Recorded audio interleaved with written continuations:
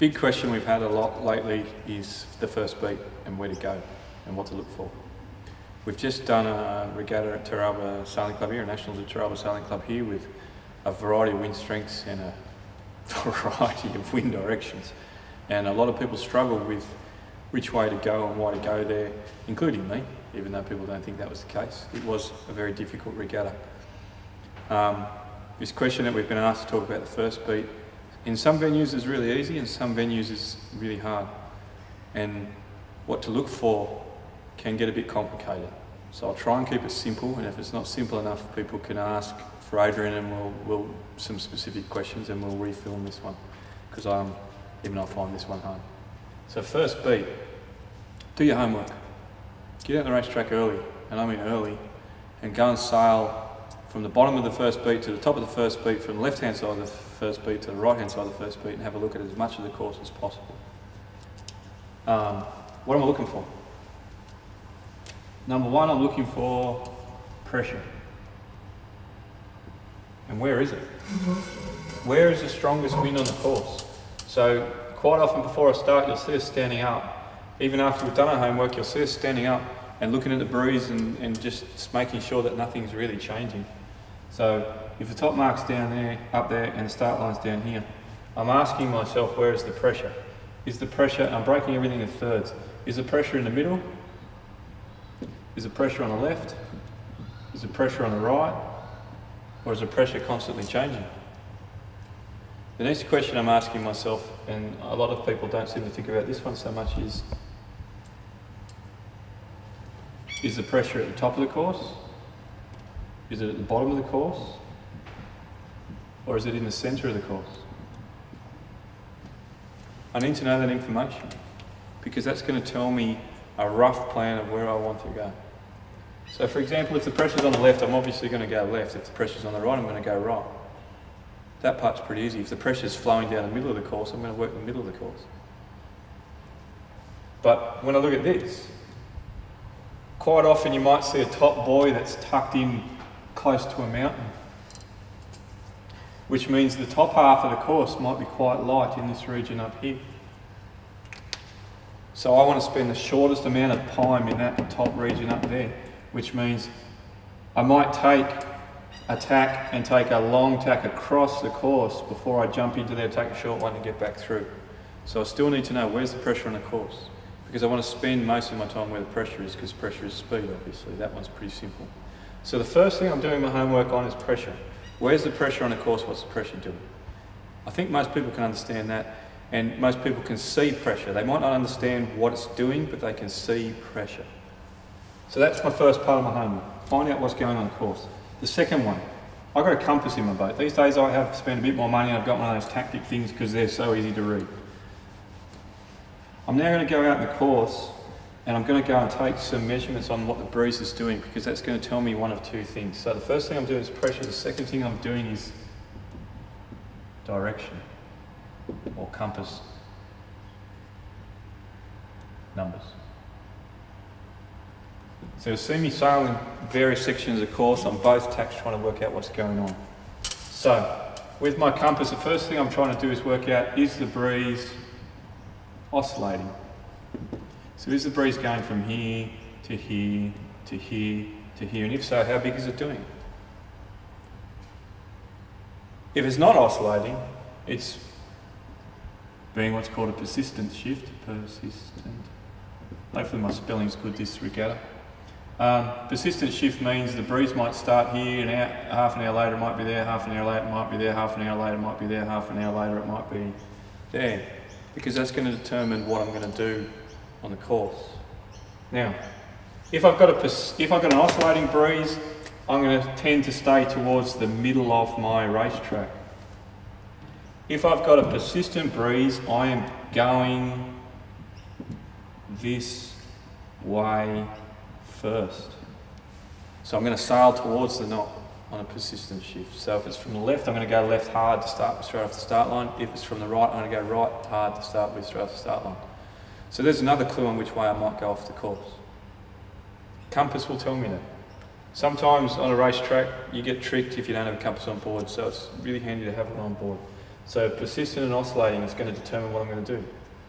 A really simple way to look at it is if the breeze is oscillating, sail a long tack first.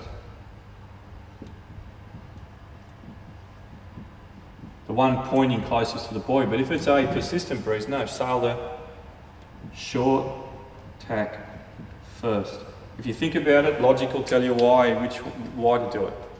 I'll let you guys work that one out for yourself, but there's a couple of hints there. So I'll start looking at direction.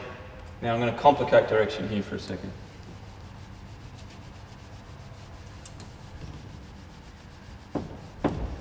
Because where we've just raced at Teralba is a prime example of this, because it's got lots of shorelines. Remember I said I break the course up into thirds that way and thirds that way. Top mark was up here, start line was down here. Part of my homework is finding out what is the breeze at the top of the course doing, and in a lot of cases at this regatta the breeze at the top of the course was actually coming from that direction. In the lower section of the course it was a bit more in that direction, and in the midsection it was actually oscillating. So it gave you a fairly good map on where to go. But you had to actually work out what the breeze in each section of the course was doing, which is why some people thought it was great to launch straight off the start line and head straight out this way, and then completely ignore the oscillations through the middle. Other people would come hard out this way, but then take a big knock into the buoy at the top of the course. You actually have to break the course up and actually look at what the breeze is doing in different regions of the course so you can work out which is the best way to approach. Now in my diagram, obviously in this section of the course you're going to want to go out that way, in this section of the course you want to go out that way, and in the midsection you're going to zigzag up this line here. Okay, and that's just in that diagram that I've drawn there, but you actually need to look at it on the water. While I'm on that, I remember reading this one a long time ago in one of the sailing magazines, and it stuck with me for forever. I don't know what it was said in the magazine, but I'm just going to put down as risk, because I keep talking about risk with my sailing. If this is the top mark, there's our start line. If I come out on starboard tack, port tack, starboard tack lay line, port tack out of the boat, I've got what I call a race area, which I'm going to stay in. That's the port corner. Population, hopefully nobody. That's the starboard corner. Top mark. And think about your persistent shift and your oscillating breeze here for a second. If that's my race area, how much risk am I willing to take? If I believe this port corner is 100% going to be a persistent shift to that corner, what am I going to do? I'm going to sail pretty much to that corner because I know in my head it's 100% the way to go. Now how often in sailing are you 100% sure of where you should go? I'm not. I'm never 100% sure. I can tell you now that if I believe that that left-hand corner is the way to go, I'm still only going to go to the, okay, there's my 50% line, 75% line, 25% line. And if I take that line up into there, you can see we're going to start getting regions of risk.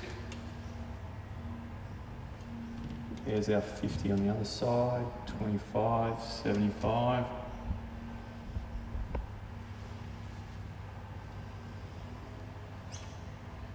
So if I'm only 25% sure that left is the way to go, yet the whole fleet's going left, will I go with the fleet? Yes, even though I don't want to go there. Will I go with the fleet? Will I go out to a 50 or 70% line? No. I'll go until I feel comfortable, which is maybe the 25% line, and then I'll come back towards the middle because I don't believe it. But say we're in New South Wales and we've got a big black nor'easter predicted, I pretty much know in my head that that breeze is going to rotate left all day.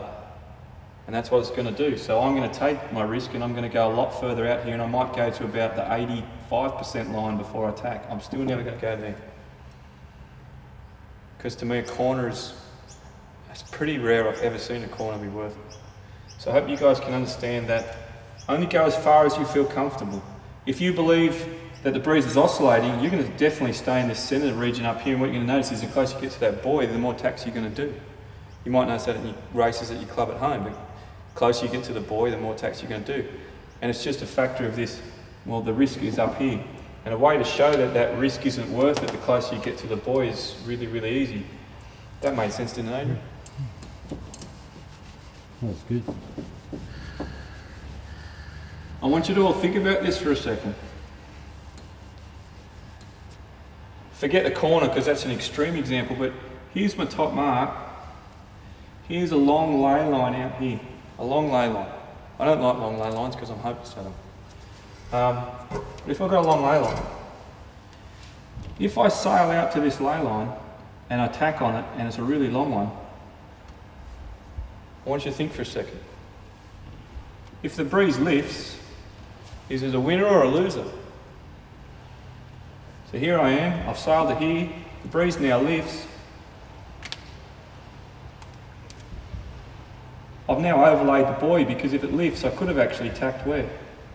So I've sailed too much extra distance. So lift is actually a loser if I go to the ley line too early. The opposite of that is obviously a knock.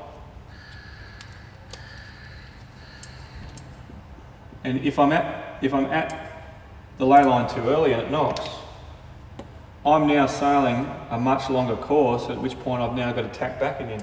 Everyone over here has been advantaged by a lift. So again, a knock is a loser. So if it lifts or knocks and you've got a long ley line that you're already on, you've lost and you're lost. Which is why you need to understand that the closer you get to the mark, the more you're trying to stay in this centre region to take advantage if it's lifting and knocking. If it's consistent, fair enough. Go to the ley line, go to it early. But if there's any movement in the breeze, it's not worth the risk being on the ley line early. And people need to realise that. It's also not, please be aware, I'm not saying come in at the last second and attack the buoy, because that's also risky, as we all know by the rules, but it's worth noting that don't hit the ley line too early. What are you going to gain from it? Chances are you're actually going to lose. And I don't think people realise that. I hate overlaying marks, I hate sailing extra distance. It's not worth it. So there's a slight extra on in there. So my third point there was manage your risk. Decide how much risk you're willing to take to how far width you're willing to go on the course.